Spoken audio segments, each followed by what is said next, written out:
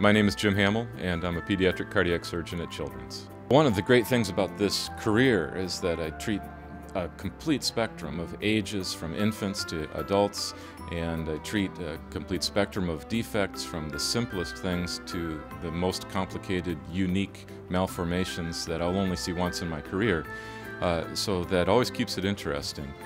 But we at Children's here, I believe, have a particular expertise in newborn surgery. I think that parents recognize that they and their baby have my undivided attention when we're planning the operation, when we're doing the operation.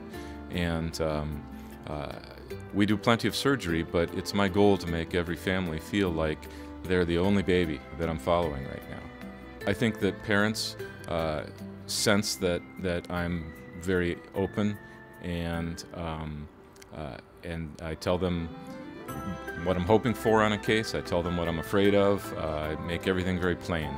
I think that my families know that I'm very committed, and they see me here all hours of the day and night.